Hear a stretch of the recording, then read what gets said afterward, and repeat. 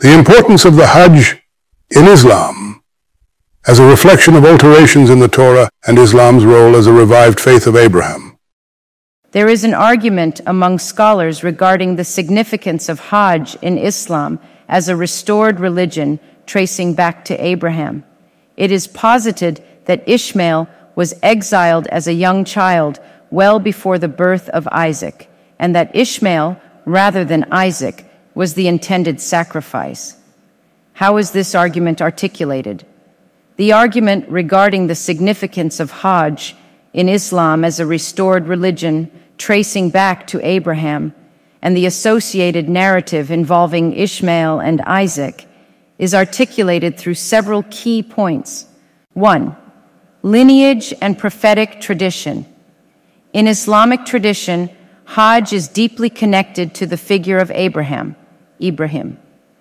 Muslims believe that Abraham, along with his son Ishmael, Ismail, played a foundational role in establishing the rites of Hajj.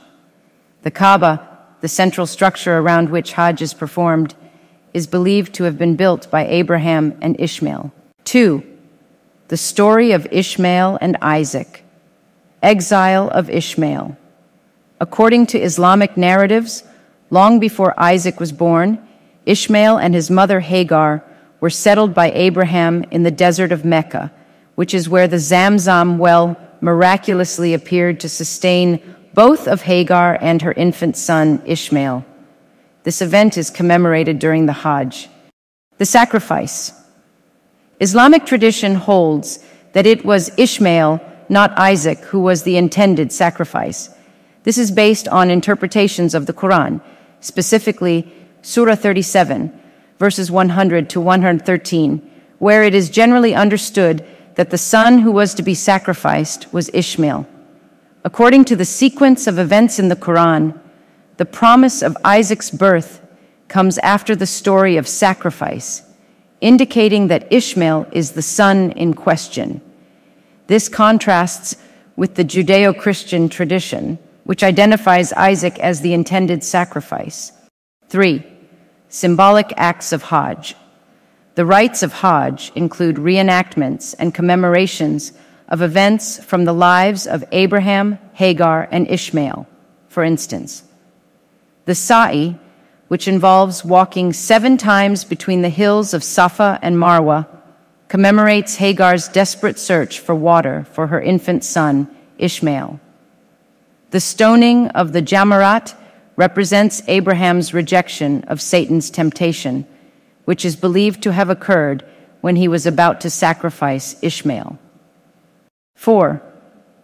Restoration of Abrahamic monotheism. Islam views itself as a continuation and restoration of the pure monotheistic faith of Abraham. The Hajj serves as a means to reconnect with the Abrahamic legacy, emphasizing monotheism, obedience to God, and the unity of the Muslim community. In summary, the argument hinges on the belief that Ishmael, rather than Isaac, was central to the narrative of sacrifice, and that the rites of Hajj are rooted in the events of Abraham's life as they unfolded in Mecca with Ishmael. This perspective underscores the significance of Hajj in Islam and its connection to Abraham as a pivotal prophet in the monotheistic tradition.